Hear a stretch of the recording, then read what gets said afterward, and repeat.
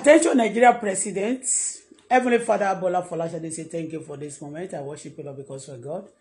There's nobody like you from east to west, not to south, that if there's not we glorify forever in Jesus' name. Lord, I want to speak, Father, speak through my mouth.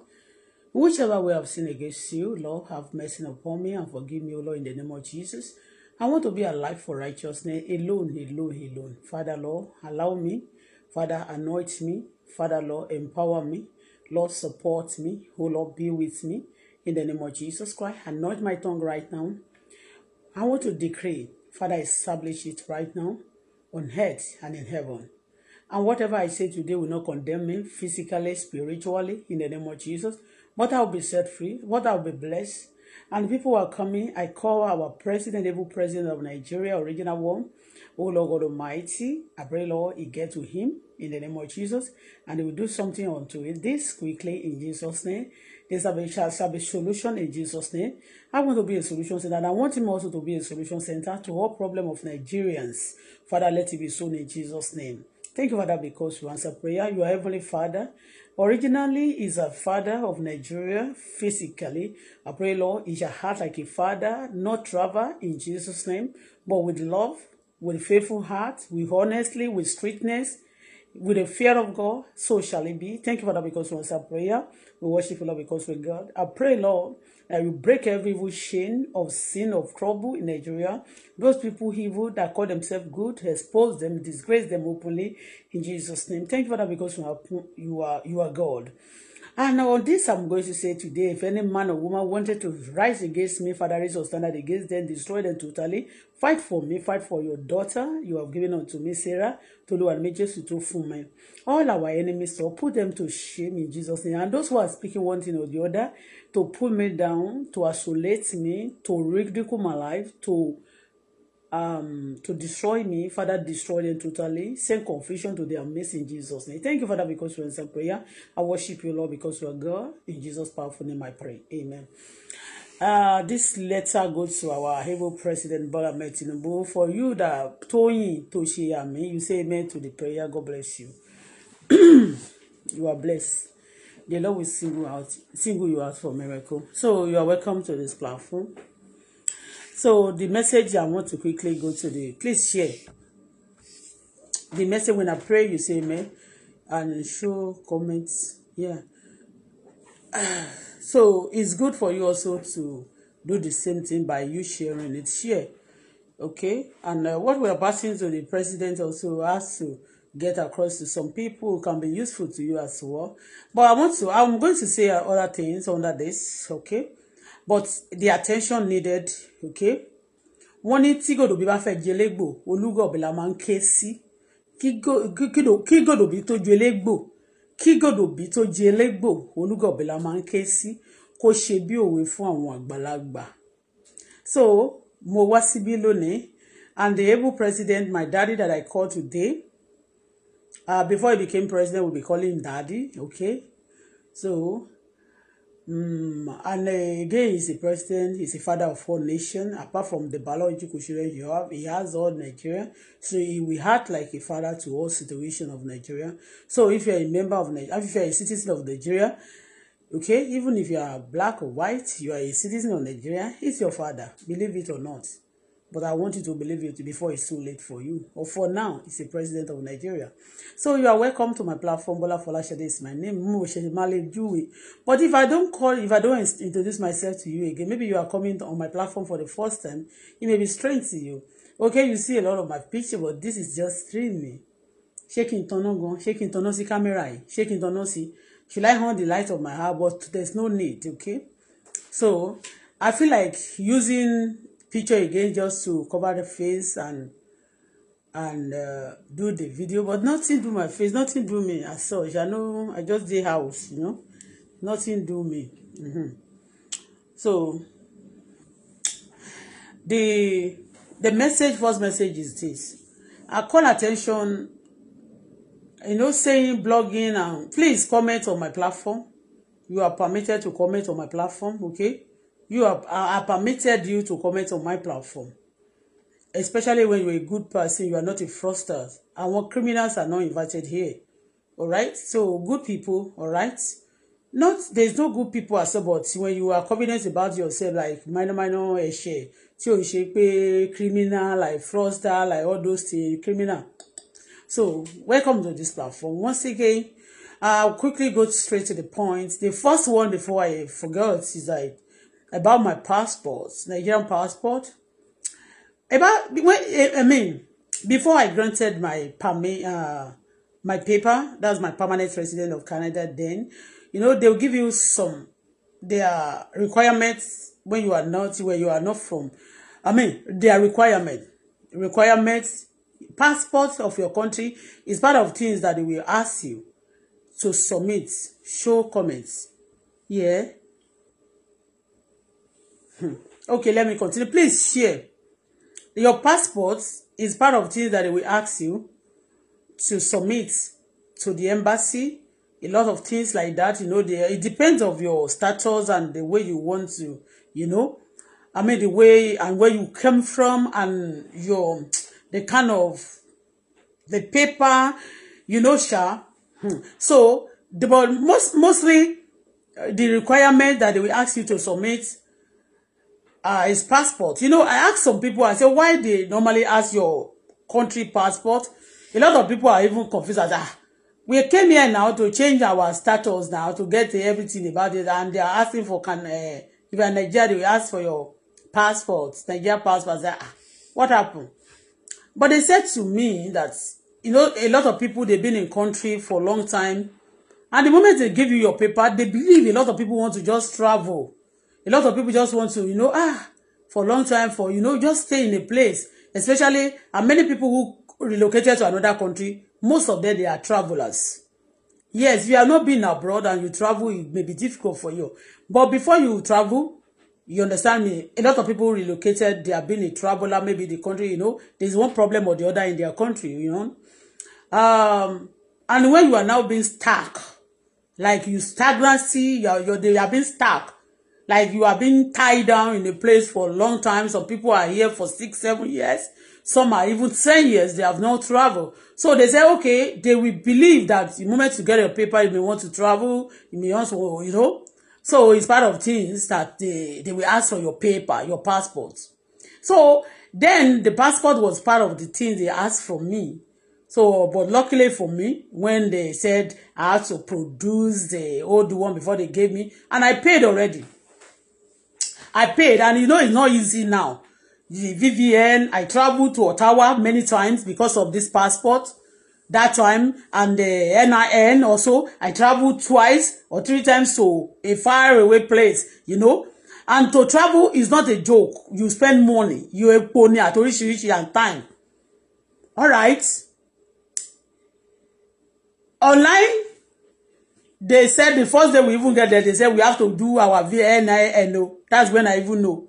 We have to come back home. They gave us the address where to do the NIN. The person will book appointment with that person. He called, said we should come again. After doing it, we said when we get the NIN, we should come back to the embassy. Getting to the embassy, after the NIN, they said I should go and pay one money. They are just telling us that day. It's even up. I was going and coming like that. So it's part of the exercise and also the exam they passed to me that day. Because some people, there's nothing they cannot say because at times the way I just go my own way, I know they rush things. So, but I'm talking to my able president of Nigeria, Daddy, and Mumbasoro. So we paid, and after that, I was giving because a lot of, getting to the embassy now, a lot of story. Okay, I have my passport. I say, okay, when I came as an asylum seeker, at the border that day, they collected my passport. You have to submit your passport. My passport was submitted to them. And they gave us the photocopy of it, stamp it with their stamp. You understand me? And I go with I have it, which I have it. I have it here. I will show you now. So, they collected it. You understand? And I now said to them, the embassy, that I'm not traveling now. But the Canada government said the immigration said they need my Nigeria passport for me to be, before I've been granted some paper. You understand? And they say, oh, before you get Canadian passport the Nigeria passport again, that you have to go and bring the old one that you used in coming to Canada. I said, in one we used to come to Canada, seeking an asylum in the border, they collected the immigration collected that from us. Okay? And they gave us passport, the photocopy of it. And I have the photocopy with them. And online also, they said you have to bring your ID and everything. They will ask you some questions which we fill. And they said the photocopy. I said, I have the photocopy with me. I have photocopy with me together with my daughter. They said, one woman came out. They said, no, madam, we cannot do that again because a lot of Nigerians, they will just give us the photocopy. They will tell us they are coming back. They are not coming again. We don't know what's happened. No, they cannot take it. I say, do this for me because I was waiting for my permit. You understand me? I was waiting like I cannot wait to get the final something, that final stage there. I cannot wait. I was begging and said no. What should I do now? They said the money but I paid for the passport for me and my daughter. They said the money we spend it will expire. I can use it after 1 year. That it will last for 1 year. That it's not going to expire another. Okay, then I'm not going to cheat me. Now under 1 year, if I come back, they are going to give me the money. Okay? And luckily for me, I sent message to the immigration that okay, my country said the embassy said they are not going to give me my passport back, except the immigration of Canada release the one they have with them, so they know that I have you understand? They know definitely I have the passport with the immigration of Canada. Maybe it's part of reason why they granted me. You understand me? That my passport was there. But a lot of people, reason why I believe the Canada immigration, Nigerian embassy require that. They say it's their property. That's why we pay for it. We have to drop that old one before we get the new one. I said, but we pay for it. They say it's their property. I say, okay. All right, no problem. So, we pay some little money also. They say, go and buy this from shop. You just going around. But that day when I was turned out, it pains me. You getting me? But luckily for me, after calling the immigration of Canada also, they said, no problem. No problem. They're going to... they said they cannot... I now request for my passport. I now write a letter to the immigration that I need my passport because the Nigerian embassy said they need the original one. That's the photo. They don't want photocopy. They need the original of my passport before I can be granted the new one. And the new one has to be placed, has to be sent to the immigration at the same time as well for me to get my permanent resident, for every paper to be approved then. So, but luckily for me, they have not sent me that one, and I'm not getting the passport from the embassy, my Nigerian embassy, and my paper was out because they know exactly what happened. But after that, also I sent message to them, to Nigeria embassy, to Immigration Canada, that border to send me the passport. I've not yet collected it. And time is going, no. Before any time now, they said my money is expired. And that's why I'm calling my able president, Daddy, please help me to. And I've tried the website that I saw a place that I answer question that if you want to claim your money back in one way or the other for one reason or the other, which show comment. I don't know who is holding down my comment now. Anyway, he said show comments, giving me some alert. Show comment, show comment. Comment is not showing here. So even star is not showing. Give me star now. Anyway, let me continue talking. Hey. So those people say, what we should do? I now went on the line because you have to pay all that before you go there. I said, I want to withdraw my money back because until immigration of Canada send me. And you know, migration Canada things, let me just be frank with you. Canada things, especially Quebec here, it doesn't fast like that. If you submit one application, you are expecting maybe months, 2 months, 3 months. It can take you years. So, we have sent message now. Today, even before the time, they reply me. And when I got my permit, December, that moment, I sent letter. As part of the first letter, I sent to the immigration again.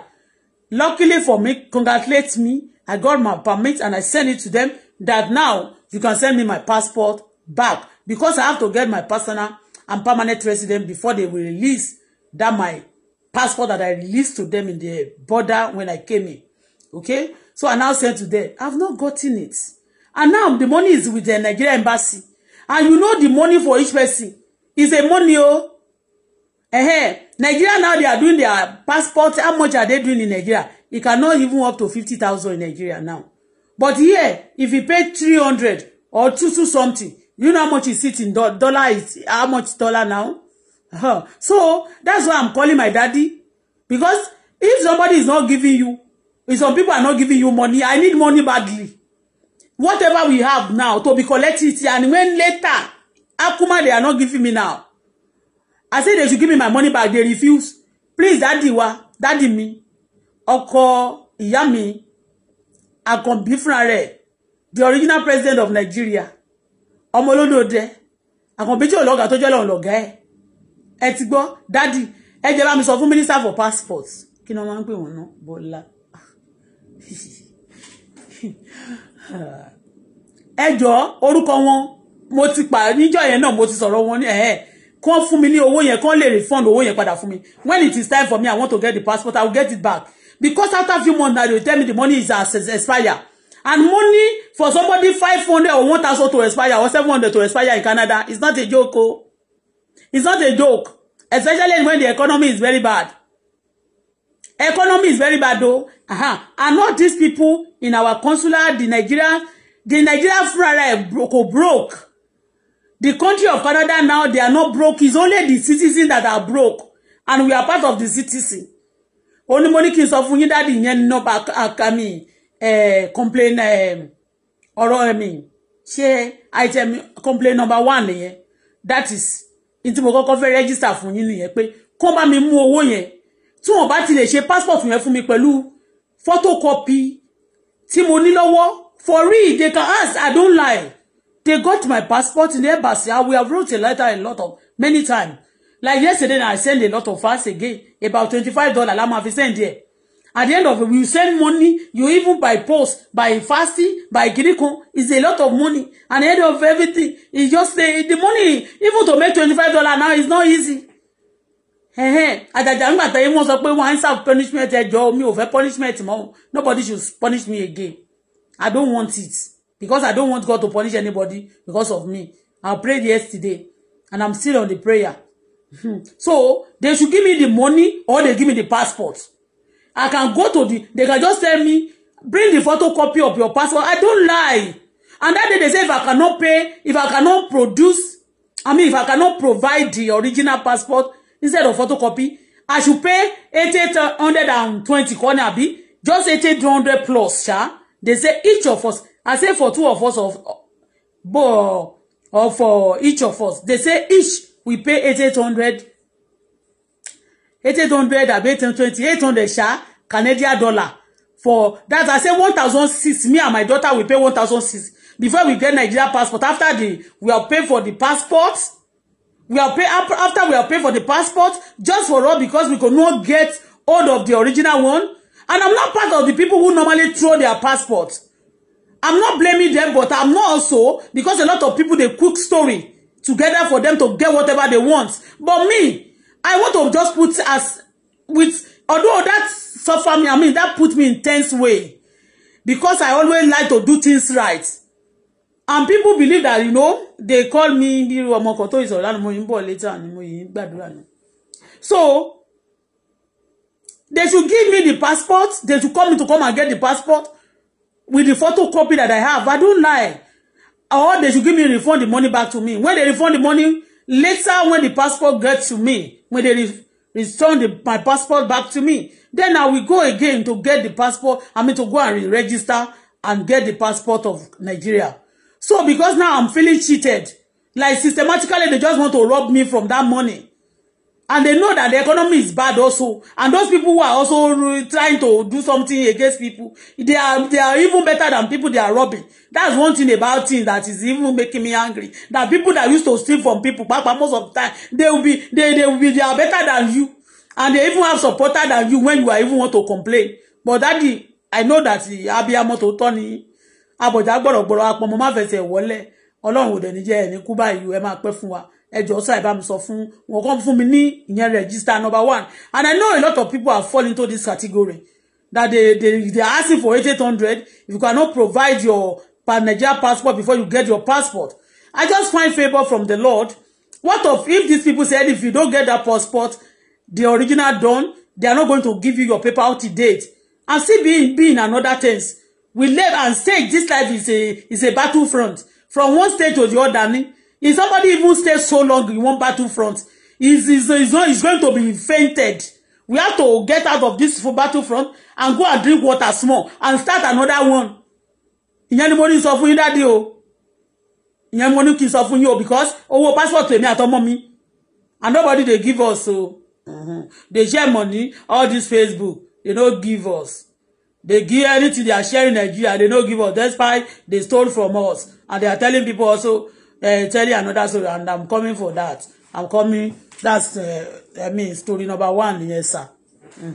Okoluremi, original president, Daddy Folashade, Akombi Olodode, Ọmọ Abiba, Baba Abiba, Benny, love you, sir. And number 2, you know, you be ìjọba yín bó ṣe máa wonderful tó. Ṣó ti yé yín bó ṣe máa wonderful tó. The beginning rough, home is not built in a day. A lot of successful marriage, a lot of people showing, flexing their husband today, flexing whatever they are making today. It doesn't start at that day. It starts someday, years back. So today is a testimony. So the beginning may be rough, but how wonderful. See ìjọba yín bá máa tó máa good, and we are praying. But then nǹkan, faith without work is a dead faith. To tell you only pé when you said lè máa sọ̀rí pé orílẹ̀-èdè Nàìjíríà afẹ́kó dára when action is not being taken and things are not being done properly. When we do right thing, then we get right answer. Okay, daddy me. Oh no ni ọ̀rọ̀ Èkó. Daddy, you are daddy of Nigeria, but I will call you Lagos boy. Daddy, I will call you again Lagos boy. Tẹ́ bá lo ATS yín tó ní Abuja, tí ò bá dé ṣe tí ẹ bá gbé tẹ́ ní plan láti shift here from that place to even gan tó bá tẹ́ gbé padà sórí sùn, tó bá gbé àwọn headquarters gbogbo nǹkan padà sórí sùn wọn. You know, tẹ́ bá ti parí ní tenure yín lórí power ní parliament, then you go back home. Then Èkó lẹ máa padà sí. I know àjò lè dàbí ilé, wọ́n bá gbógun lẹ́kọ̀ọ́, wọ́n bá ṣe oríṣiríṣi. You go back to Lagos. Lagos is home. Okay? Now, àwọn kan wà ní Èkó yẹn. Èkó fẹ́ jẹ́ Nàìjíríà ọ̀tọ̀ ni. Ẹjọ́ torí Ọlọ́run ẹ bá mi torí Ọlọ́run mo ti complain nípa ìyẹn, nípa passport yẹn. Kàn bá mi sọ fún wọn, ìdá kan jẹ́ kí ẹ mọ̀. Mo ti sọ nípa passport yẹn, and it's very very important. I'm feeling because tó bá tẹ̀ ní tí owó yẹn bá lọ ńsìn tí bá máa need the Nigeria passport later. Sí wọ́n bá ti sọ pé kí lọ san another money, I'll be feeling somehow. Kí má tiẹ̀ sọ̀rọ̀ gan. My spirit will be talking. Ìṣẹ̀dá mi á máa bínú. Mi ò dẹ̀ ní fẹ́ kí ìṣẹ̀dá àwọn tá bá dẹ̀ sọ pé ìṣẹ̀dá èèyàn máa bínú, àwọn èèyàn máa béèrè pé ìṣẹ̀dá wo ló ń bínú. Àwọn ìṣẹ̀dá èèyàn máa ń bínú, ó ló máa ń dà nǹkan rú fún àwọn èèyàn míì gbà míì. Ìṣẹ̀dá èèyàn lè bínú kó da gbogbo àgbègbè àti gbogbo ibi tí wọ́n bá rí òtítọ́ nílẹ̀ tí wọ́n bá ṣe, kó da gbogbo àgbègbè yẹn rú, kó da gbogbo the whole city. Ọlọ́run lè tó torí ẹnìkan ṣoṣo tó jẹ́ àyànfẹ́ kó bínú sí gbogbo ọ̀pọ̀lọpọ̀ millions of people. Okay? So we got to be careful. Daddy me. Now, ṣé rí Èkó yẹn, wọ́n ní èmi ò dé state ní tèmi bá mọ̀ ní máa sọ o. Wọ́n ṣe nǹkan kan ní Èkó tó yẹ pé wọ́n believe pé that jeans, that covenant, nobody can break it. Wọ́n máa ń commit offense. Tó dẹ̀ believe pé wọ́n ní Lagos boy. A lot of people on the mother ti sọ ní beginning náà ni pé if anybody bá try láti bá èmi, daddy mi ò lè compare ara mi pẹ̀lú yín, but one thing nípa street àti sọ the attitude of presidency, the leaders, the prime ministers, àwọn olórí, àwọn náà ni pé they got to be very strict, no wicked, but strict. Humility, which I know you have. And be street-wise, kì í ṣe street yo, K was street. Ṣé you understand? Mi ò tí rí nínú yín. Nípa Èkó yẹn, because a lot of cases that is happening. And let you ti fẹ́ lọ sí Cairo ń sì fún meeting ko.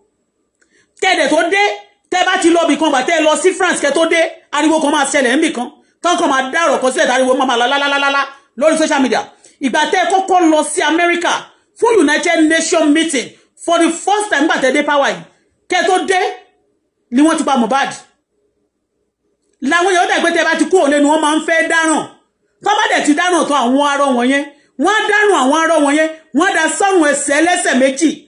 Wọ́n bìlì pé wọ́n ní bàbá àrà tó máa bá wọn gbogbo cases mọ́lẹ̀, tó máa bá wọn kó tó máa kó bá, tó dẹ̀ jẹ́ pé anybody ọmọkọ́mọ tó bá ti lọ ń commit offense fún bàbá ẹ̀ kò láìkí bàbá yẹn. A rí àwọn ọmọ ń pa bàbá wọn, ìyá ń pa ọmọ, ọmọ bàbá ń pa ọmọ. Àwọn ọmọ ẹnikẹ́ni mo count àwọn yẹn, àwọn míì tó ń commit offense, they are not baby like we say. Like when we are talking about more child, they thought some people in abroad, they be thinking that, oh, maybe it's talking about baby. No, we are talking about the people who believe that they have you, that they believe that they know you, that they believe that anything. When we have our father there, it's going to be buried. And that is why, irú ọ̀rọ̀ ọmọ Mohbad tó ṣẹlẹ̀ yẹn, a kàn ń pọ̀rọ̀ sọ ni, à ń pẹ̀pẹ̀, ó ti yé yín. And gbogbo nǹkan tó dẹ̀ ti fi orúkọ yín tó máa ti ṣe tẹ́lẹ̀ yẹn, we don't want that. They've caused you a lot of problems. We have said it before. Some people just believe me. Ẹ jẹ́ wá sọ ọ̀rọ̀ kan. Nígbà ọmọ mi Ṣọlá yẹn àtàwọn ará ilé mi, I don't hate my people, but I hate evil. I will rebuke anybody if you try to ruin me by you doing bad thing. Torí tó bá fẹ́ run government yìí, they will do bad thing and believe that they have Godfather tí ọ̀rọ̀ wọn níṣẹ́ tó dẹ̀ jẹ́ pé àwọn ìyálọ́jà, ẹ má bínú o chief Mrs. ìyálọ́jà Òjó Ṣadé tó jẹ́ àkọ́bí yín, àwọn ọmọ yín gan biological children ní wọ́n lè jókòó, wọ́n lè máa ṣe yamayama at this time because fúnra ara yín lẹ ti jáde pé my personal life is different from Nigeria constitution, that if anybody try to ju orí burúkú mo kò fi wọ́n ṣe wọ́n hẹ́n. So ẹ ti nígbà yẹn ẹni tó bá ti gbọ́n á ti mọ̀ pé ẹ jẹ́ kó rí yín pé o anybody, if you know me personally, you are my family, I know you before I got to power. Nigeria is not my house, kì í ṣe personal my family mi o. Nigeria constitution is different o from family issue o. I'm just using àwọn ọmọ yín, àwọn yẹn wọ́n dẹ̀ lọ jókòó jẹ́jẹ́. Àgbúrò Mrs. Ìyálọ́jà wọ́n wà níbi iṣẹ́ wọn, wọ́n ń ṣiṣẹ́ wọn lọ, wọ́n wà ńbẹ̀. Wọ́n yàn mí pé wọ́n yọjú sí nǹkan tí ẹ ń ṣe kọ́mà bí kò ṣòro ìdílé, because you are now a father to all nations. But some people will just believe that àwọn máa commit offense kan máa fi ròyìn lọ́rùn, that they have to be begging you, wọ́n máa dẹsẹ̀ yín rú, wọ́n máa dẹsẹ̀ yín mú, bàbá ẹ má jẹ́ kójú tiwa, àwọn olóńgbò àwọn onígbọ̀gbọ̀, ẹ bẹ́ẹ̀ kó tẹ̀ pẹ́ ìbámu ṣàwó. Ẹjọ́ táwọn bàbá wọn gbọ́ àwọn àyà o bàbá ẹbùn wá láṣìírí o, wọn rántí mọ́ pé gbogbo tó bá ń ṣe yẹn tí ẹ bá bò wọ́n gan ọrùn iná máa padà ká sí to make your government look flop. Lẹ́ni mo sọ ẹjọ́ ẹ̀dẹ̀ bá mi tún bẹ dádì mi, ẹjọ́ kó tó di pé ẹsẹ̀ pé kó má dragi ní orí social media yìí, mo notice nǹkan kan, má bínú, ẹjọ́ mo kàn fẹ́ ṣe lé torí lánàá nígbà tí mo dárúkọ Professor Yemi Ọ̀ṣínbàjò, àwọn Ìjẹ̀bú ti sáré sẹ́ni kọ̀ọ̀kan sí mi, mo ti rọ́wọ́ wọn olóògbàna. Ẹ jẹ́ ká drag Professor Yemi tí ẹ bá ti ní prove wọn fún nǹkankan, ẹ jẹ́ kí ẹ release Facebook náà for some time, kàn drag wọn because wọ́n drag Buhari náà, wọ́n drag yín, wọ́n drag àwọn kan olórí kan, wọ́n drag wọn rárá àwọn náà dẹ̀ gbádùn. Ṣé bó ṣe wà yẹn Professor Yemi ò ní gbádùn owó Nàìjíríà, wọ́n ń gbádùn owó Nàìjíríà pẹ̀lú àwọn àtọmọ wọn. Ó dẹ̀ ti wà nínú record wọn pé this is our former vice president of Nigeria. Ibi tó bá ti rí wọn máa fún wọn ní kudos yẹn, wọn ò dẹ̀ jẹ́ ìyà kankan ní Nàìjíríà, wọn ò jẹ́ ìyà kan, wọn ò jẹ́ ìyà kankan. Tó bá dẹ̀ ti mẹ́nu bà nǹkan tó bá ṣe ní tẹ́nà wọn, wọ́n máa bẹ̀yàn jáde. Ẹ jẹ́ kó drag wọn, kó jẹ́ kó feel nǹkan tẹ́ feel, everybody feel tẹ́mi kan feel, wọn ò tí feel anything. Tẹ́yàn bá ti jẹ owó kan ẹ jẹ́ kó feel ẹ̀ ó ní gbogbo èèyàn dẹ́lẹ̀ ṣe bọ́ ọmọ yín ni wọ́n jẹ́ is a boy Prophet Yemi Osinbajo is your boy yeah but wọ́n jẹ́ ojú nígbà tó time wọ́n dẹ̀ tí jẹ́ clear tí wọ́n ti drag wọn torí ẹ̀ wọ́n ṣe yìí máa ń drag àwọn èèyàn systematically tó dẹ̀ rí owó tó dẹ̀ fi sponsor wọ́n sponsor wọ́ yes Professor mi lára owó àti bí mo ṣe ń pariwo ìpọ́njú àti gbogbo ìyà tó jẹ mí is part of it. Is part of it. He came to Canada. That's why my daughter, wọ́n ní embassy yẹn, wọ́n pẹ̀lú àwọn tó gbé ọlọ́pàá dídé kan wá embarrass ọmọ mi. Nítorí wọ́n rán ọmọ kan sínú ilé, àwọn mi ìmẹ́nu àwọn tó rán láti wá destroy me. They say evidence, a lot of evidence. And they will tell them, maybe ọ̀rọ̀ ìyàwó ni, maybe ọ̀rọ̀ ọkọ ni. Ta ló sọ fún yín lójú yín tó gbé mi sáré jíta tó fi òrùka sọ́wọ́ mi. No! We should not allow partiality. Some people believe that táwọn bá comment ẹ máa gbọ́ kéwọn bá máa kọrin kò sí nǹkan tó máa ṣẹlẹ̀ they commit offense and he said torí ọ̀rọ̀ tí mo gbọ́ nípa ordinary president èyí tó Bẹ̀rẹ̀kẹ̀tẹ̀ máa ń journalist Bẹ̀rẹ̀kẹ̀tẹ̀ Bẹ̀rẹ̀kẹ̀tẹ̀ not Bẹ̀rẹ̀kẹ̀tẹ̀ o Bẹ̀rẹ̀kẹ̀tẹ̀ wọ́n sọ wípé wọ́n ṣẹ̀fẹ̀ gbé ọ̀rọ̀ wá fún yín nípa Mohbad ẹjọ́ ṣàṣẹ̀ṣẹ̀ gbọ́ ni bọ́n nítorí pé Èkó ló wà lórí ọ̀rọ̀ yẹn Lagos are on that matter. Bàbá tẹ́ bá jẹ́ kó tú lé ṣe ngba tẹ́ wà l'Abuja yẹn when you come back to meet the trouble and the trouble will have more babies before you come back home and that time tẹ́ wà ní power tẹ́ bá sin power mo it may not be possible for you to reshare to recreate Lagos is getting out of hand. They sit on evil, they support evil, a lot of evil also designer evil that are happening in Lagos is something else. A lot of problem nípa ọ̀rọ̀ Mohbad yẹn ṣé ẹ ti gbọ́ ni daddy ẹ gbọ́ mo ti pè yín lórí ẹ mo ti pè màmá lórí ọ̀rọ̀ yẹn lórí media yìí ni ẹ ní gbọ́ wetin ẹ gbọ́ náà Fọláṣadé ni bó ló ń sọ̀rọ̀ Bọ́lá ọmọ aṣíwájú bẹ́ẹ̀ ni kì í ṣe biologically o nígbà yẹn tí wọ́n ń jà tó ń ṣépè ní 2020 yẹn wọ́n fi mí ń wé ìyálọ́jà tó máa ní wọ́n rí mi pàtìmọ́lì kì í ṣe mi lẹ rí tó ti ẹ̀yìn.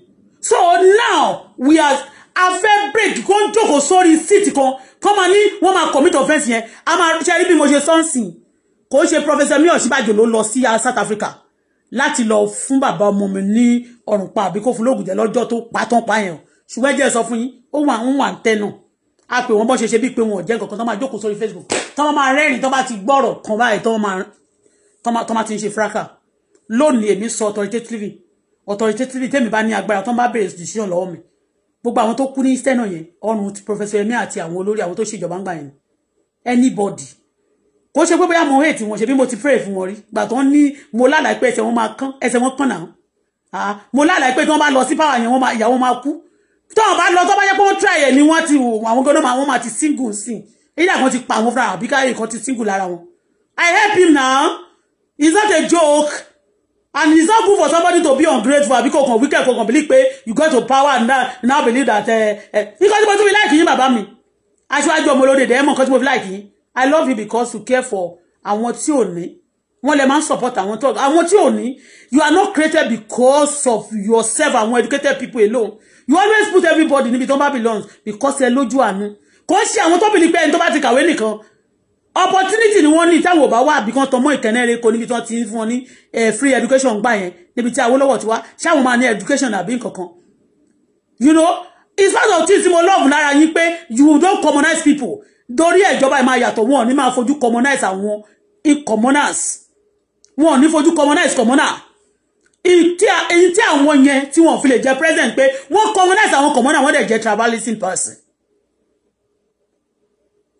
ó ti yé yín wọ́n dẹ̀ tí drag wọn dẹ̀ ń gbádùn owó Nàìjíríà ẹ jẹ́ kó drag everybody kẹ́ fún wa ní time ká drag o torí pé wọ́n máa ń drag àwọn èèyàn systematically lánàá ọjọ́ ọ̀rọ̀ tí mo sì sọ yẹn èmi mo ní pay now èmi náà pọ̀ bàbá ọmọ mi now èmi náà jà lọ́lẹ̀ now gbogbo àtàwọn wà wọn ṣe nǹkan sí now ṣe báwọn ló wà ní wọ́n jẹ́ vice president wọ́n dẹ̀ gbọ́ Yorùbá mo dẹ̀ tí máa ń forúkọ wọn ṣe ṣáà many time mo dárúkọ many time now tí bá sọ pé Ọlọ́run fi many things wọ̀n mí kó tó di pé wọ́n rán èèyàn wá sílẹ̀ mímí ẹni tó rán wọn títí dè ní o to God but mo sọ bí ọ̀rọ̀ tí mo mọ̀ pé ẹni báyìí ni àwọn báyìí ni mo rán ọmọ nígbà tó mọ̀ pé mi lórí social media tèmi náà mọ̀ pé set up ni mo láwọn èèyàn báyìí ni mo rán ni mo fún ní nọ́mbà ọmọdé pé kó pe ọmọdé náà dẹ̀ tún pé wọn mo sọ mo ní màmá tó rajà lọ́wọ́ mi yẹn àti the other senator yẹn àti ẹnìkan mo lò ní mo fún ní nọ́mbà ni mo fún ọmọ yẹn ní nọ́mbà àwọn mi fún ní ti senator but èmi fúnra mi sọ fún mo sẹ́lẹ̀ sí kìíní senator yẹn up to date mi ò mọ̀ but before then I have a dream tẹ́ ẹ̀ bá gbàgbé mo jí lóru ọ̀gànjọ́ báyìí ni mo ní mo láàlá pé Professor Yemi ní kó bá fún mi ní poison Bible lélẹ̀ ẹ má gbàgbé wọ́n náà máa ń rán wọn lẹ́wọ̀n 3 years tí mo bá sọ tí mo sọ kò tí tí mo sọ tẹ́yìn òun ni mo repeat mi ò create new story Bible lélẹ̀ mo jí lóru ọ̀gànjọ́ níjọ́ náà ní ìwá ṣé wọ́n mọ̀ ọjọ́ tí mo dẹ̀ ń sọ ní gbogbo àti sí yẹn lọ viral lórí media yìí ní gbogbo ibi tí mo ti jàre wọ́n dá mi lẹ́bi ní gbogbo ibi tí mo ti jàre wọ́n dá mi lẹ́bi wọ́n tún wá gbé sábọ̀dù jáde nígbà náà ó wá ní pé kí wọ́n tún sùn mi ní Canada mo dẹ̀ ní sùn mi lọ́mọ tó jẹ̀bi tó yẹ pé kàn fẹ́ bá yé ẹ̀jẹ̀ ni tí bá bẹnu kẹnu bọ̀rọ̀ ọmọ yẹn wọ́n ní Auto-Bola bá tọmọ yẹn jẹ́ and àwọn criminal they have no label mi ìdẹ̀ mọ́mọ́ ìrí orí Facebook ló ti pè mí help me o mo dẹ̀ help ẹ̀ òun olówó ṣé mi mo tọmọ ní àbí màtẹ́ mi ti ń pariwo ta ló help mi but because people and when you refuse to do that they will tell you oh ṣé o kò help èèyàn she's a very sin wọ́n ti gbàgbé pé oore ni mo ṣe oore nigúnigún ṣe tó fi pa lórí oore làkàlàmàgò ṣe tó fi yọ gẹ̀gẹ̀ lọ́rùn oore yìí náà ni mo ṣe tí mo fi dé stage tí mo dé yìí tí wọ́n fi bà yé ara wọn kì í ṣayé mi o wọ́n fẹ́ fi bà yé ara wọn jẹ́ mo lálàá nígbà yẹn ọmọ náà tó wá sínú ilé mi láti ìgbà yẹn tó rán wá yẹn bọ́mọ mi ṣe wọnú ilé ní ọjọ́ yẹn orí ń fọ́ wa inú run wá ni ṣe là ń lọ sí toilet tá ń lọ tá ń bọ̀ ó lo bẹ́ẹ̀ ni mo sọ fún yín ọmọ yẹn bí mo dẹ̀ ṣe sọ báyìí wọ́n wá ń jà kíákíá kọ́mọ yẹn kúrò nínú ilé who send that boy to my house with a bad mission and they are creating impression to the whole wide world that mi ò ṣe dáadáa fún ọmọ náà lẹ́yìn tí mo fi owó tọ́mọ mi ṣiṣẹ́ ní Timothy níjọ́ yẹn ni mo fi san owó fún ọmọ mi àmì ni mo fi san owó plane ẹ̀wà but nítorí ọjọ́ yẹn wọ́n fún mi ní 500 kan ní Canada ní ìgbà tí mi ò ṣe láti fi sustain mi so owó yẹn bí mo ṣe gbà báyìí wọ́n ti mọ̀ owó tí wọ́n ṣe bá fún mi báyìí tó wá jẹ́ 500 wọ́n fẹ́ kó gbà lọ́wọ́ mi what type of life is that and some people after doing it tẹ́ ẹ̀ mọ́wọ́ tẹ́ ẹ̀ mẹsẹ̀ tí ò ń ṣe biological children yín ló ń ṣe àwọn kìnnì wọ́n wá ṣe tó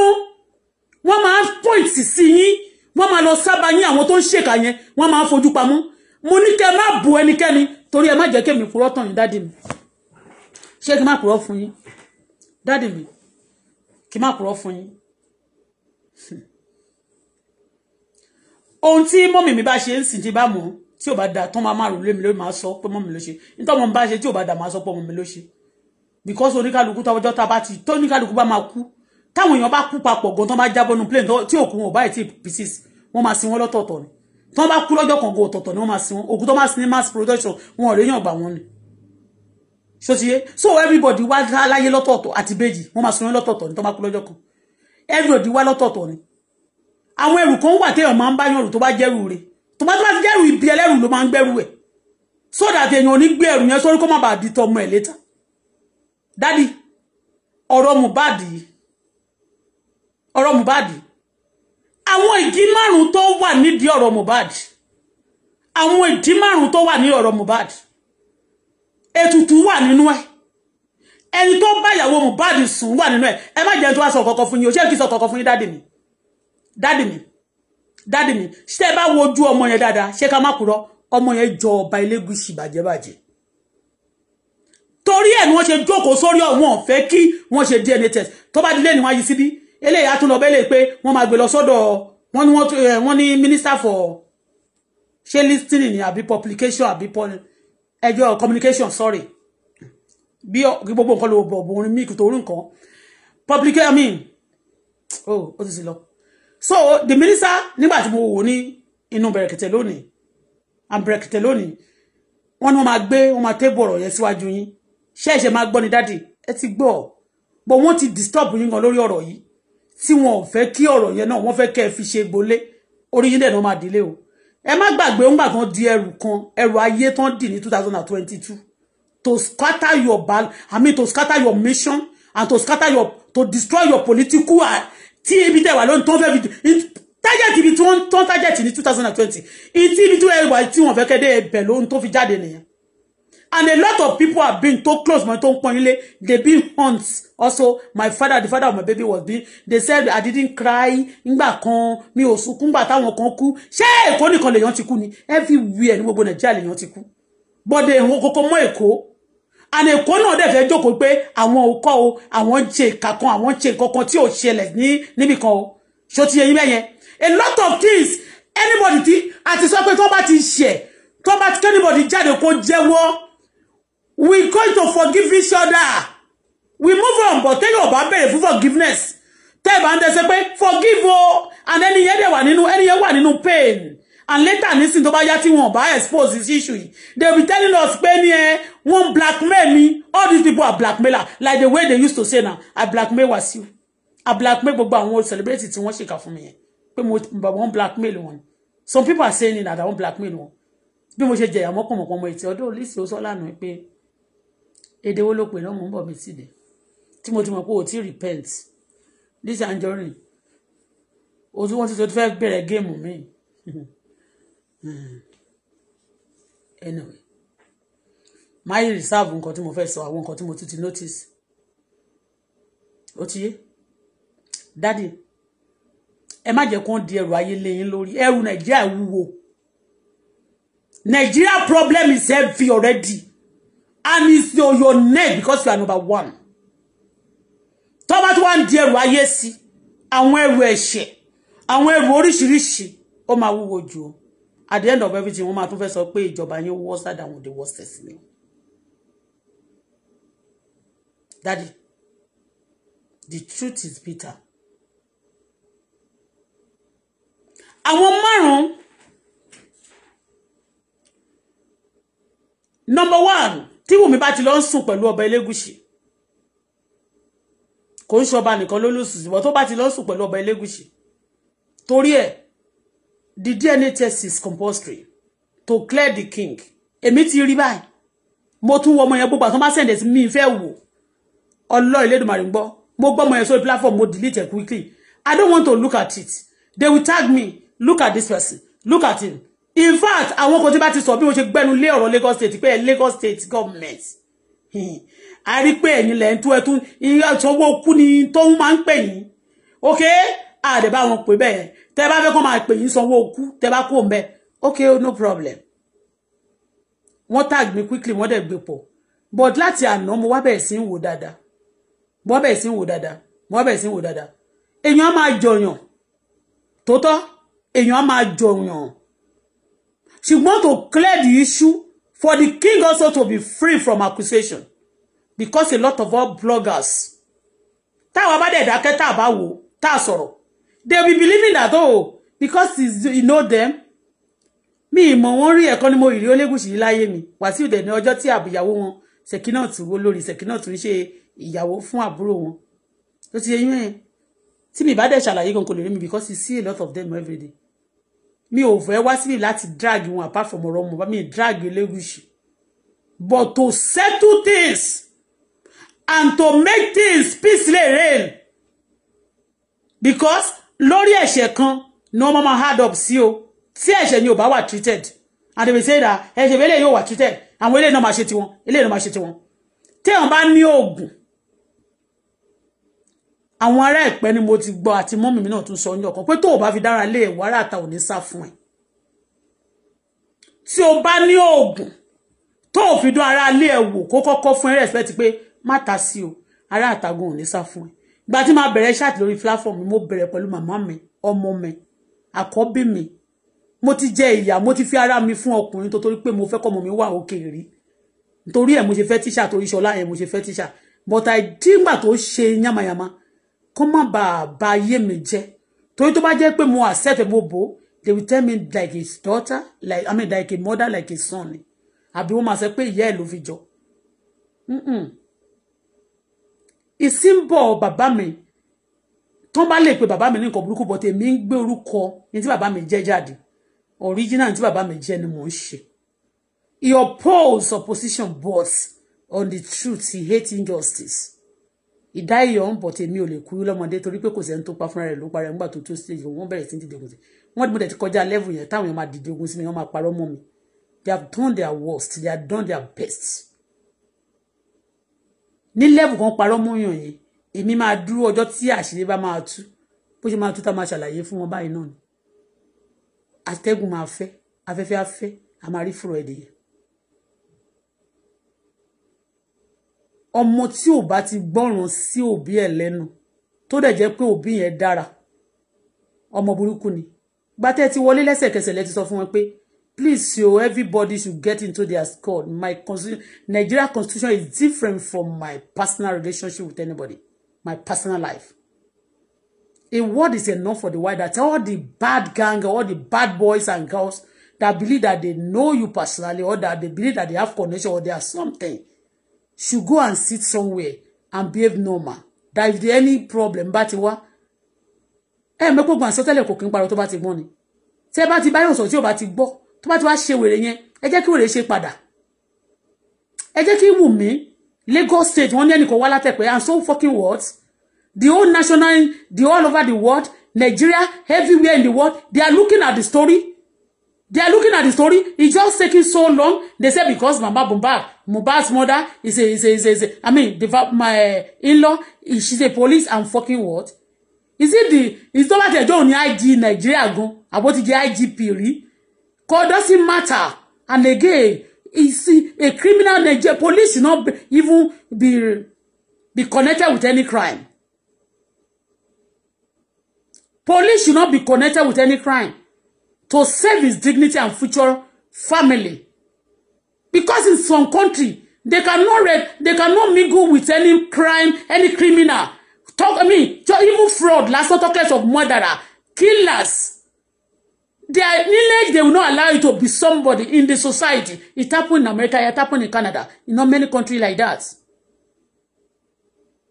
And that's why you see a lot of dignity all over the world. Even the royal family, that they are very big, they tell their family not to mingle with some certain people. Not because they hate them, because they don't want crime. They don't want their name to be spoiled. The good name, orúkọ rere wọn ló sàn ju wúrà àti fàdákà lọ. Àti Ruby, the good name is better than Ruby, better than gold and silver. When people are in position, you see, the good people, the good, great people in position all over the world that I notice, when I look at even the palace of our Buckingham Palace, our palace tó wà ní UK yẹn, at all over the world, you see, they don't mingle with, they don't want to mingle with some people. There's some certain people they can get married to. There's some certain people they want to make friends with it. There's some certain people they want to. It's not because of pride, because of crime. They don't want to be linked with some things because a lot of eyes on them. So a good example, a good position should be a good example. Anybody that wants a good position should be a good example. There's some people who just believe that Lagos, Baba wa ló wà ńbẹ̀, lókè lọ́hùn. No. Ẹ ti sọ fún wọn tẹ́lẹ̀. Tí wọ́n bá gbọ́ mo tó bá wọn, mo daddy mo tó bá yín repeat here. I say after you. Ẹ má jẹ́ ntọ̀ yín daddy o. Láàrin àwọn ọmọ tó sọ pé lókè lọ́hùn yẹn lẹ́wà àgbà tẹ́ ń tó trouble yín àti ìyàwó yín. Kò sí tó wà trouble nínú wọn o. Ní ìgbà tí ẹ̀yin wà attack seriously, none of them was being attacked. Don't let anybody take you for granted though. Because if anybody is trying to commit crime, and then they want to destroy your reputation and your image and the tenor te wa yen ni wọ́n fẹ́ destroy. Tenor te wa yìí ni wọ́n fẹ́ destroy. Kamari gidigidu ni kan ba le ma kon lè sọ pé oúnjẹ kú ti wọ́n gbogbo ẹ̀ ló wọ́n crime pọ̀ sí kíní kan ṣe kíní kan sí. Gbogbo nǹkan lọ bo ni obi torúkọ o. Àwọn tó bá ti wá tó bá ti sọ pé kò sẹ́ni tó lè gbóná wojú wọn, ẹ gbóná wojú ẹkún wọn o. Ẹ tẹ́ sójú anybody torí pé ẹ ti sọ fún wọn tẹ́lẹ̀. Anybody bá dẹ̀ fẹ́ kí bàbá òun sinmi kò ní lọ máa lọ síta kó bá lọ wá wàhálà fún bàbá ẹ̀ o. Bẹ́ẹ̀ ni mo sọ. Anybody bá fẹ́ kí bàbá òun sinmi, ọmọ tó bá fẹ́ràn bàbá ẹ̀ kò ní wá wàhálà fún bàbá ẹ̀ lójoojúmọ́. All these people don't want you, wọ́n sọ pé tẹ́ bá gbọ́ pé no peace, wọ́n fẹ́ peace, wọ́n dẹ̀ fẹ́ fún yín. Wọ́n fẹ́ peace fún yín daddy. Ọmọ máa ń jọyàn. A lot of accusation wọ́n dárúkọ bọ́n ṣe dárúkọ láti jọ́ ìṣẹ́nà máa rẹ̀ gbọ́n fún mi lówó ni mo ṣe dákẹ́. I just look at it. mo ti analyze but Ọlọ́run fi ìran wọn mi èèyàn márùn lọ́lọ́run fi fún mi àwọn èèyàn márùn yẹn dẹ̀dẹ̀ ó ní representation àwọn wọ́n ní representative nípa àwọn tó nà Mohbad pa àwọn kan tí wọ́n bá ìyàwó Mohbad sùn bóyá tó ló ń lọ́mọ àwọn kan tí wọ́n ní òkè ó ti ṣe ọba tí ẹni tí ọba bá ti bá sùn tọmọ kékeré kan bá lọ bá sùn ọmọ yẹn máa kú kú òjijì ó máa kú kú àìtọ́jọ́ bẹ́ẹ̀ ni ọmọ yẹn ò dẹ̀ sọ pé kíyàwó òun àbẹ́ni yẹn kó lọ bá ẹnìkan sùn àwọn gúrùpù wọn fi kú gbóná wọn fọmọ náà ọmọ náà ṣe ètùtù ayé yóò ṣe àwọn méjì ẹlẹ́ẹ̀kẹta òun náà ni àwọn méjì àwọn tó rí Mohbad bí ẹni tó yẹ pé bí threat tó rí bí Mohbad bí threat bẹ́ẹ̀ ni wọ́n rí Mohbad bí threat ẹlẹ́ẹ̀kẹrin ni àwọn tí Mohbad ti ṣiṣẹ́ tó wọ́n wà lọ́wọ́ Mohbad tán wò pé ọmọdé tó bá dẹ̀ kú tá bá tẹ̀ kú pa ó tún máa rí owó orin ẹ̀ máa lọ owó ẹ̀ gbogbo royalty ẹ̀ kì í ṣe Malia nìkan o ló ní owó bọ́ yẹn lọ́wọ́ àwọn yẹn ọ̀tọ̀ tún ni wọ́n.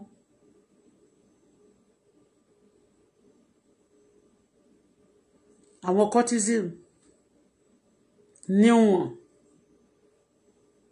tó ń bèèrè pé òun fẹ́ lọ sókè sí tó ń dẹ̀ gbé wálẹ̀ tí ó jẹ́ pé gbogbo àwọn fámílì ẹ̀yẹn àwọn tó wà lẹ́gbẹ̀ẹ́ tí Wùmí kúlú ní Wùmí they are part of this they are part of it so tí wọ́n bá ní wọ́n ń jà tí wọ́n ṣàfẹ́ cover tí wọ́n rò pé wọ́n cover Wùmí kì í ṣe Wùmí ni wọ́n ń cover o the people that behind this scene that kill Mohbad àwọn ní gbogbo ọlọ́pàá àti àwọn Nàìjíríà àbí Lagos State ń cover because wọ́n bá ní kó ń ṣí síta wàá kàn máa simulator ní pé so bí àwọn ìgboro ṣe rí rèé. And those people, so far you still cover all these people. We cannot get changes. Kuma epo wọn, kuma owó lọ sókè, owó ń bàjẹ́. Kuma tẹ́ bá dẹ̀ wo gbogbo àwọn tó ṣe kíní náà, in one way or the other gbogbo nǹkan tó ló ṣẹlẹ̀ náà, they are part of it also. Daddy mi, ẹ má bínú o, wọ́n ti dárúkọ ọba yẹn jù. Wọ́n máa rò pé kíni, oríṣiríṣi nǹkan náà ti fi wé yín. Ẹ̀yin gan ni wọ́n kọ́kọ́ ní, ẹ̀yin ni o. Ẹ̀yin ni o tí mo à ń jà lórí bíbá tí mo sọ pé Ọlọ́run má jẹ́ tó máa purọ́ mọ́ yín tó torí pé a ti rí nígbà táwa ń sọ̀rọ̀ yín báàdì ńgbà yẹn kó tó di pé a mọ̀ yín náà ẹ mọ̀ nǹkan àwọn Wàsíù Àyìndé wọn báyà sí wọn ní ó dárúkọ Wàsíù Àyìndé ṣe ló sọ pé wọ́n sọ pé wọ́n lẹ́sẹ̀ pé káwọn ba ìgboro Èkó jẹ́ ṣé ẹ sọ bẹ́ẹ̀ fún wọn ẹ lè sọ níbi tẹ́ ẹ̀ ń gbé tó bá ba bẹ̀ jẹ́ tí gbogbo wàhálà ń ṣẹlẹ̀ níbẹ̀ ṣọ́kàn tí yín máa balẹ̀ níbi tẹ́ ẹ̀ ní kan túṣe tẹ́ fẹ́ kó sọ di súnmọ́ Amẹ́ríkà súnmọ́ London súnmọ́ Canada ní orílẹ̀-èdè Nàìjíríà tẹ́fẹ́ kó sọ di UK Nigeria UK ṣé máa sọ pé kó máa ba bẹ̀jẹ̀ bọ́ tó wọ́n sọ torí pé wọ́n fẹ́ fi ba wọ́n fẹ́ fi ba ambition yín jẹ́ torí wọ́n lẹ́yìn náà ti stop àwọn ńkọ́ láti má lọ sí post àbí mo mọ̀ ọ̀gbà tí wà tí wá sọ́dọ̀ yín tó lóun fẹ́ lọ jẹ senator tẹ́ni kó máa kọrin fún yín ṣé mo mọ̀ ni I don't know ṣùgbọ́n kì í ṣe pé mo wá tú àṣírí ẹ̀dọ̀ tó bó ń ṣèkà téèyàn bá ti ń ṣèkà ó máa ṣe ra ẹ̀ lẹ́yìn tí mo ló gbalẹ̀ mi wọ́n bá fẹ́ sọ sí wọ́n máa ti lọ bá bẹ̀rẹ̀ bẹ̀rẹ̀kẹ̀tẹ̀ ẹ̀ sọ̀rọ̀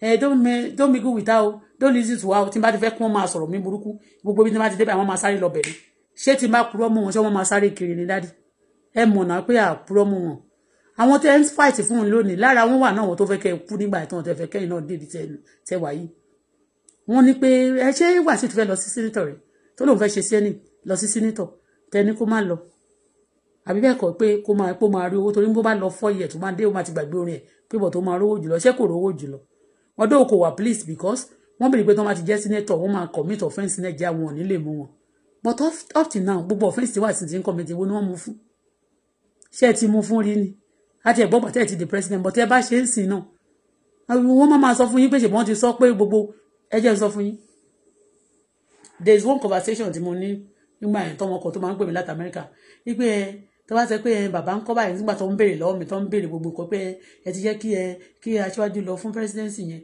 gbà tó wá ṣe kiri kan tán wọ́n á ní bọ̀tì àwọn ti Wàsíù yẹn kọ́ ọmọ yẹn béèrè lọ́wọ́ mi pé bọ̀tì àwọn Wàsíù yẹn kọ́ wọ́n mọ̀ máa ṣe yánmayànmá àti àwọn MC gbogbo àwọn boys tó máa ń pè boys wọn ni mo ní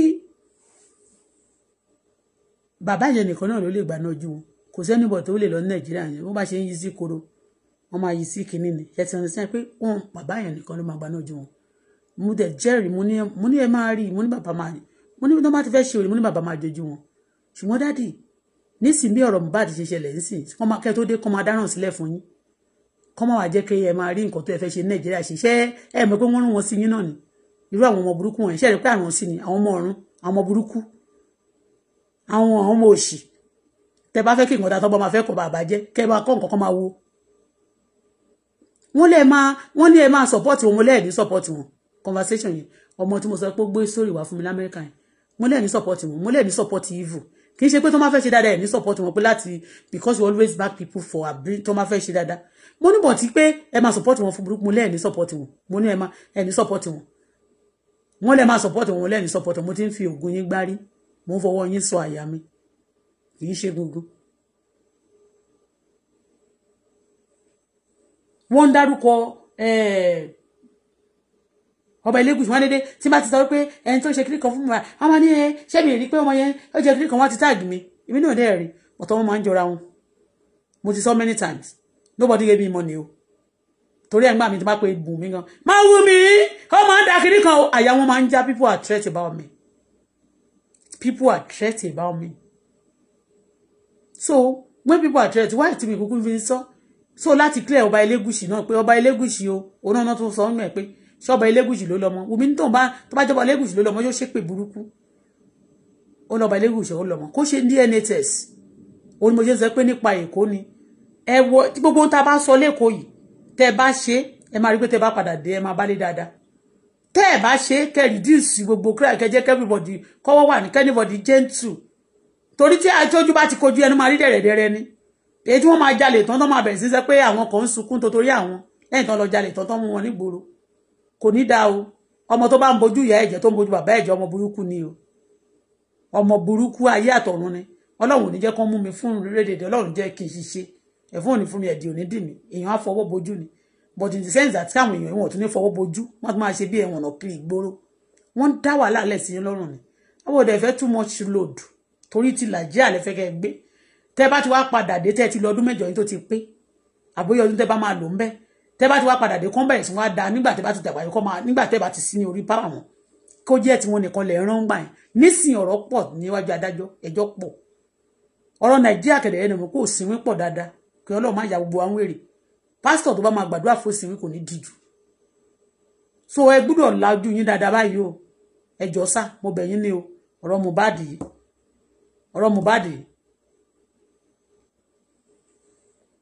torógun àsọtẹ́lẹ̀ kò ń parọ́ tó bá ti gbó my Nigeria constitution is different from my personal life o lẹ pariwo fún wọn nígbà tí gbogbo àwọn journalists fẹ́ lọ máa interview ọmọ yín first daughter yín mo ti kọ́kọ́ rí pé àti ẹ̀dẹ̀ tí wọ́n ti ń complain pé màmá ń wá sí tá ẹ bá ti wà pẹ̀lú àwọn ìlú màmá máa wá jókòó tì yín ẹ̀ṣẹ̀ sọ pé nígbà tẹ́ bá ti lè fún everybody street message yẹn bó ṣe ta bá àgbàlagbà ló ta bá ọmọdé bó ṣe ta bá mi immediate family ló ta bá àwọn extended family ló ta bá gbogbo àwọn ìgboro family pé ẹjọ́ kóníkálukú jẹ́ kọ́wọ́ gbé níbi tọ́wọ́ wà ọ̀rọ̀ Nàìjíríà la fẹ́ sọ báyìí ẹjọ́ tó wà níwájú ẹjọ́ Ọlọ́run tó wà níwájú Ọlọ́run lọ́wọ́lọ́wọ́ ó kọjá ẹjọ́ sìgá àti gbó so ẹ jẹ́ kó rí ìyá yín pé n tẹ́ sọ fún wọn nìyẹn mo kàn bá yín tu díẹ̀ ni so anybody tó wá dẹ̀ tó ń wò gbẹ́ náà ẹ tẹ̀ sójú ẹ̀ kó lè dààmú ẹ jẹ́ kún ẹ filẹ̀ fún ayé ẹ filẹ̀ fún àwọn ọmọ ayé àwọn ìjọba kí ọlọ́pàá torí ọlọ́pàá náà ń disappoint sí wọ́n máa pampa ọlọ́pàá wọn wí ọ̀dí ọ̀dà àti kún wọn lé ní ọ̀sẹ̀ tó kọjá ṣùgbọ́n a tún padà sórí ẹ̀ báyìí kí ọlọ́pàá nínú station tí wọ́n ti sọ wípé wọ́n ti ní wọ́n nínú station yẹn kankan ní ọmọ yẹn ti kọ ìwé tí wọ́n ti reject application pé petition pé òun wà ayé òun wà at stake o wọ́n dẹ̀ kọ̀ wọn protect ẹ̀ títí wọ́n fi nà pa wọ́n tún wà nà pa tán wọn ò tún wá fún ní right ẹ̀ lẹ́yìn tó tún nà tọ́nà tún pa tán bóde èèyàn máa ti ń yàn jẹ bẹ́ẹ̀ tó bá tún yàn pẹ́ ayé ìjẹkújẹ ni táwọn èèyàn bá mọ̀ nípa royal tó bá ti jẹ́ pé àwọn èèyàn ló ń jayé ọlọ́ba àwọn jayé káyé kó lọ lẹ́ẹ̀n ó ní mo fi ọba ìlú òyìnbó wọ̀nyí mo fi ṣe sample ní orúdu ẹjọ́ sá o they are just to protect their names for dignity they don't just want to mingle with just anybody because you have to be security conscious. And the sense that you don't mingle, you mingle with anybody sleeping or baba tó bá tó kò ń ṣe bó ṣe wugun. If we have a ìjọba náà, kí ni wọ́n bá yọ wọ́n sígbó tí wọ́n fi wọ́n ṣẹlẹ̀ ìyà tí wọ́n yọ wọ́n dànù kí ló fà á kí ló fi ṣe yàn. Kò sí nǹkan tó fi ṣe yàn. Èmi bí ṣe wà mo tún yàtọ̀ mo tún against àwọn ọba tó bá ń fèyàn ṣe ètùtù.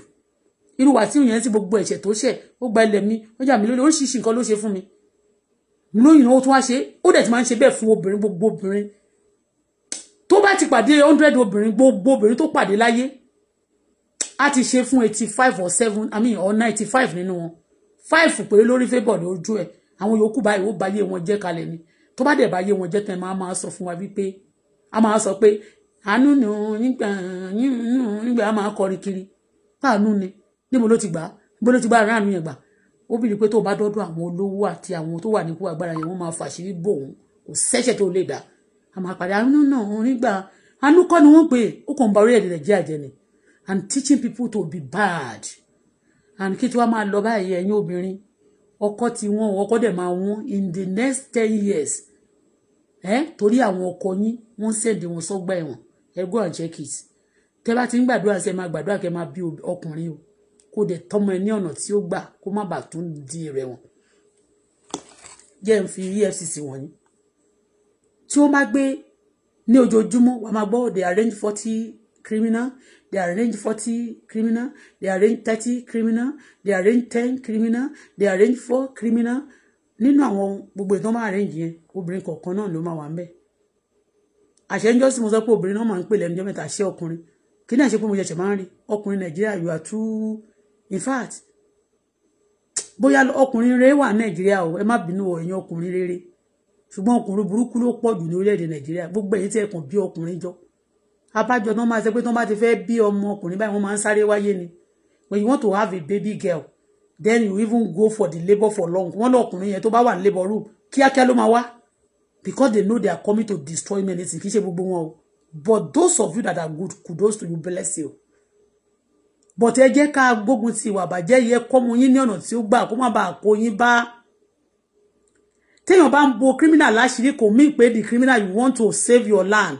you only destroying the land ní o tá bá fẹ́ ní ìsinmi tá fẹ́ ní àlàáfíà a gbọ́dọ̀ bá crime wí ní orílẹ̀-èdè wa o Wùmí compulsory DNA to clear a lot of people's name mo ti sọ pé tí wọ́n bá gbọmọ lọ́wọ́ ẹ̀ wọ́n lè adult mo sọ di eré níjọ́ yẹn ni mo kàn ń ṣeré ni ṣó ti yé bẹ́yẹn bọ̀ ọmọ yẹn I love baby ó ti yé torọ́ ọmọ yẹn òun nìkan ní innocent kò sọ pé kí ìyá òun lọ jẹ́ criminal kò sọ pé kí ìyá òun lọ pa wá kò lè láìkí gbogbo nǹkan tó ṣẹlẹ̀ tó bá dàgbà because he's an innocent boy and to clear everybody nísìn DNA o ẹjọ́ sà kọ́ wọ́n bá sọ pé àwa sísọ pé àwa láni gbére no ẹ disappoint àwọn Èkó àti Lagos ẹ má gbàgbé bó ti ẹ̀ jẹ́ pé wọ́n ò dìbò fún yín lẹ́kọ̀ọ́ ṣe é gbàgbé pé wọlé lẹ́kọ̀ọ́ dáàdì ọkọ Olúrẹ̀mí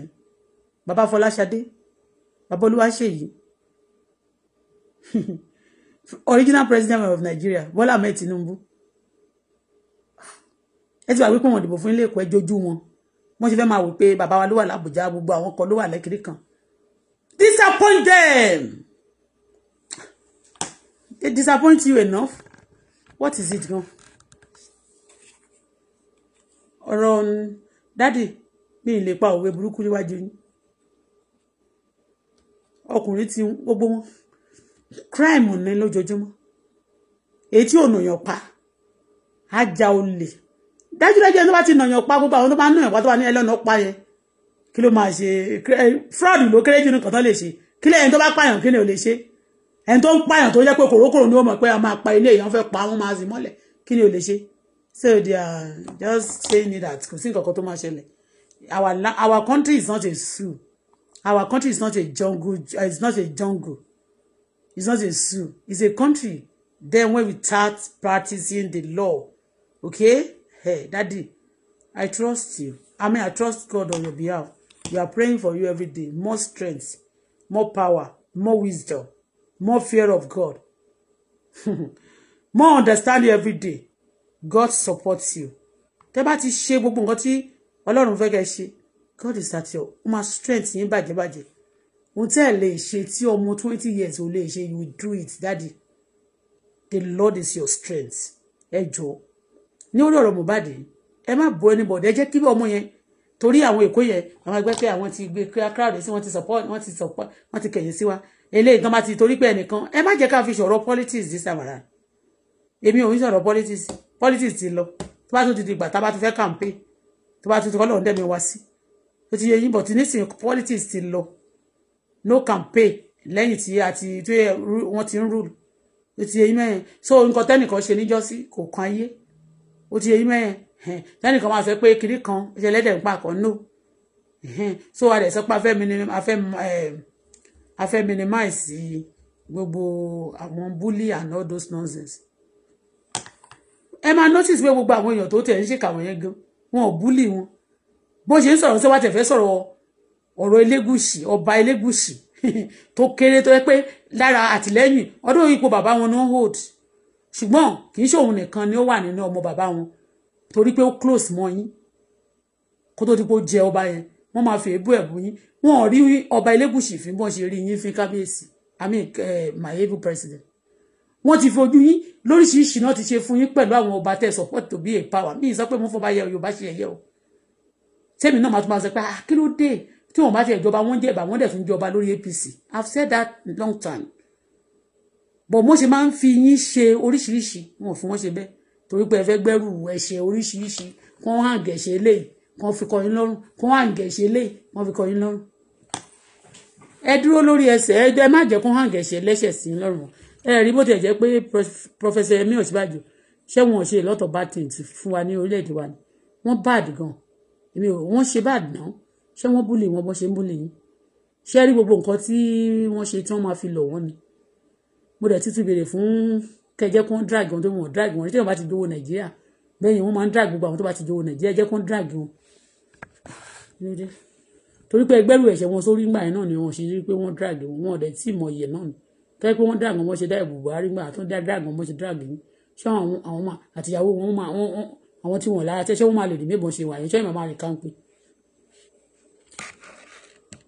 so yẹn bó ṣe jẹ́ dáàdì ẹ jẹ́ má gbàgbé owó passport yẹn owó ní kókó ànégé o dáàdì ọ̀rọ̀ business mi Auto-Bola ní iṣẹ́ business mọ́tò mò ń ṣe kó tó di pé àwọn ọmọ tí wọ́n ní tán rọ̀ mọ́ yín lọ́rùn àwọn ọmọ burúkú tó dàgbòrò tán tó rọ̀ mọ́ mi lọ́rùn tí wọ́n ba ti ara wọn jẹ́ o wọ́n dẹ̀ many things wọ́n ti jágbà náà ti bàjẹ́ lọ́wọ́ ara wọn o àwọn dẹ̀ sọ pé sì pé àwọn ń gbádùn o èyí tí ó pa bàbá ọmọ mi gbogbo náà máa sọ pé wọ́n bá fẹ́ obìnrin 10 lónìí wọ́n máa kó sílé o kò sí nǹkan tí mo fẹ́ fi wọ́n ṣe o owó náà bẹ́ẹ̀ náà ń display owó náà sọ pé àwọn ń gbádùn títí wọn ni wọ́n sọ èmi sí ọlọ́màjẹ̀ kan sọ wá sínú oko ẹrú àti ìyá wọn náà dínà mi many things o mọ́tò mi iṣẹ́ mọ́tò ni mo dẹ̀ ń ṣe ní tó bá wù yàn ṣe mo lè fi business ní nǹkan bọ̀ tí tó bá ti wù yàn ṣe èèyàn kan ò lè sọ pé òun fẹ́ rí òun bú mi òun fẹ́ rí òun náà òun fẹ́ rí ìṣẹ̀dú ayé mi iṣẹ́ mọ́tò ni mo ń ṣe òṣà tó bá dẹ̀ gbèrú wá pé mi padà síbi tó ti bá mi iṣẹ́ mọ́tò mi mo dẹ̀ fẹ́ padà sí tí máa lọ ṣe iṣẹ́ mi tí máa lọ sí school mi láti mi ò sọ pé mo fẹ́ ṣe politics lẹ́nu just to improve myself ni but iṣẹ́ mọ́tò mi mo fẹ́ padà sí wọn dẹ̀ kì í fẹnu ṣe o torí gbogbo àyẹ̀ tán fi rí mi tán fi pàdé mi wọn ò fẹnu ṣe mi ìfẹnu ṣe kán tó dìbò lù mí all these things kẹ̀dẹ̀rẹ́ kò sí justice kankan bí ò bá wá sí justice ṣé mi ìdẹ̀ ní padà sórí eékún mi ni àmì sórí ẹsẹ̀ mi ni kí n kúrò lórí eékún kí n má wà lórí eékún mọ́ kí n lè rówó tọ́jú ọmọ tí already bàbá ọmọ mi máa miss bàbá ẹ̀ forever ọmọ mi máa miss bàbá ẹ̀ forever at least tó bá tẹ̀ miss bàbá ẹ̀ ṣe bí nǹkan tí bàbá tó bá máa rí pé okay màmá mi is capable she's helping me she's there for me and whatever she believes she can miss from the father he's getting it from the mother èwo ni pé kí wọ́n tún jẹ́ kó miss bàbá ẹ̀ kan tó máa jẹ́ kémi mà kan tó fẹ́ jẹ́ kémi ṣaláìsí ẹ jọ mo fẹ́ bẹ̀rẹ̀ business mi o mo fi ṣeré sọ́ọ̀sì o torí mi ìfẹ́ máa ṣépè mọ́ torí if I get angry ọlọ́run náà máa bínú kì í ṣe pé mò ń sọ pé èmi mò ń bínú o ọlọ́run nítorí pé wọn ò lè tọ́jú ọ̀mí kọ́ nẹ̀fìyà jẹ mí to this extent kan máa sọ pé ṣòṣò lè mi àbí múgùn lè mi bí n ṣe múgùn kò sẹ́ni tí wọ́n bá mú wọn fún tó bá rẹni tó ṣẹ̀ tí ò lè yìnbọn pààyàn bọ̀ ti bẹ̀rẹ̀ ọlọ́run nípìnlẹ̀ ṣẹ́ gbọ́ o kò sẹ́ni tí ò ní monopoly of crazy àbí wèrè àbí kó ṣe ìkà ọlọ́run kàn mọ́mọ́ use àwa pé ká ṣe àmọ́dẹ̀mọ́ pé ẹ ti ṣe oore fún many people náà tán fi bí sán fún yín you know what I'm saying daddy I want my status need to change because lórí bíbá iná kẹ̀dẹ̀ ni wọ́n gbogbo wọn nígbà tẹ wà ń tẹ̀sí mẹ́ wọ́n fi owó ba gbogbo ayé gbogbo wọn jẹ́ èmi nìkan ni wọ́n ṣe kinní fún mi báyìí tí bá tiẹ̀ sọ̀rọ̀ àwọn èèyàn ṣe bó ní ìtumọ̀ tí mo fi sọ ṣé lórí tó ti tọ́ ọ̀rọ̀ fi kúrò fún orílẹ̀-èdè Nàìjíríà they want to isolate they want you to dání kò gbé ayé ẹ̀dẹ̀ náà dání kò pé kò má rí kankan ṣe mọ́ and a lot of criminal when I look at things ẹjọ́ ìlú wo ni wọ́n sọ pé dádì ìlú wo ni wọ́n ti sọ pé àwọn Mr. Emefiele ni wọ́n san owó fún international kìíní yẹn àwọn ìlú ẹ jẹ́ ká name àwọn investi kiri kan international kiri kan náà sanwó fún. When I was telling you, I've said a lot of things here. Orúkọ Buhari pa ẹ̀ wọ́n fi ṣe a lot of fraud that we don't know. Obìnrin tó wá ra mọ́tò lọ́wọ́ mi yẹn gbà ẹ̀ ló sọ fún mi pé kí n wo ọmọ Buhari ọdún àlejò àti wọ́n mọ̀ pé wọ́n fẹ́ ṣe ní kájàmbá ni gbogbo ẹni máa rìkọ́ọ̀dù ọmọ yẹn ṣíṣí ní báyìí ni ọlọ́mọ Buhari ni tínú mi ń dùn ṣẹ̀ mo dẹ̀ ṣe no to killing no to terrorist no to killing no to terrorist.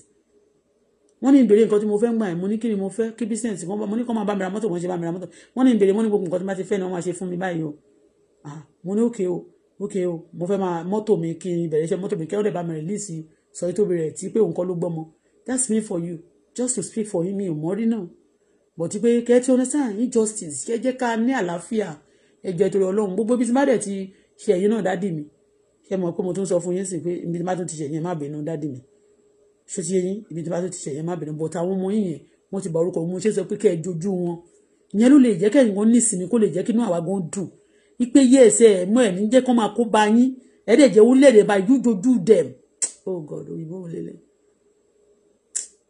that's not English good English jojú dem báwo oh God. Be strict for them like don't look at their side don't pardon them for any nonsense especially tó bá ti jẹ́ pé nǹkan tó wà ní public báyìí don't pardon them. They can ask for forgiveness and then let's say and then you forgive them. Yeah, the people, the public, it's not you because the whole nation is not for the president. You cannot ruin yourself. You ruin nation. You ruin all Nigeria. And the Nigeria don't like what happened. So, and they don't need to, one need to dance and humble to the decision of Nigerians. Not that they want to oppose their power. People be feeling cheated and they be so ẹlẹ́dàá bá máa sọ̀rọ̀ ẹ̀ṣẹ̀dá bá máa bínú.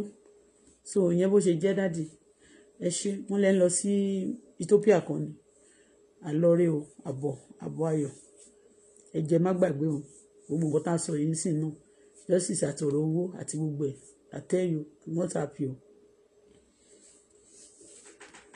I'm not happy they play game a lot of bad game with me. Nígbà àwọn ní pé kí wọ́n máa bú ní aṣáájú mu ní mi ò bú wọn ní ó ṣe tí wọ́n sì tó bá ti bú wọn sì wọ́n á ti gbowó owó lówó tí èèyàn máa gbà tó máa mí owó tí máa fọmọ ṣòfò ìyẹn bó ṣe jẹ́ sà any wonderful day message is strictly for you torí gbogbo ètí breakdashing ṣe yìí they will frustrate it you know the way you are the story is going for you directly you heard it now daddy. The story is not new. Kọ́kọ́ jẹ́ ká bẹ̀rẹ̀ pẹ̀lú the DNA test. Wọ́n mọ̀ pé the DNA test is not for ọmọ yẹn kò ń ṣe fún ọba Elégùṣì because wọ́n drag wọn and everybody they will come on the social media and be saying hey this and that this and that this and that too. Ìwọ tó ní Ọlọ́run bless me kí ló tó tún delete ẹ̀ ṣé o tún sọ pé Ọlọ́run bless me mọ́ ni I am blessed. Ẹ ṣé bí wọ́n ṣe lọ síwájú breakdancing ṣé wọ́n máa débẹ̀ ń sìn anyway ṣá Lagos State ẹ má gbógun tì mí nítorí ẹ o Lagos State kò sí ẹ má gbógun tì mí nítorí ẹ o torí tí ẹ má ṣe pé ju bí bá ṣe pé láyé tó ẹ máa pẹ́ lọ́rùn jù bẹ́ẹ̀ lọ ẹni bá jẹ gómìnà lónìí ó máa jẹ tó bá di lọ́la ó máa sọ pé wọ́n sì gómìnà ni wọ́n sì gómìnà so kò sẹ́ni tó máa kú sípò gómìnà àti ní gbogbo position àní ká ṣe rere sílẹ̀ ká ba lè rí ìtàn rere pa lọ́jọ́ ọ̀la àwọn èèyàn bá lè sọ dáadáa ń pa nínú ọ̀rẹ́ tó bá dọ̀la. ní wọ́n ṣe jẹ́ ọ̀ láìfọ̀nà.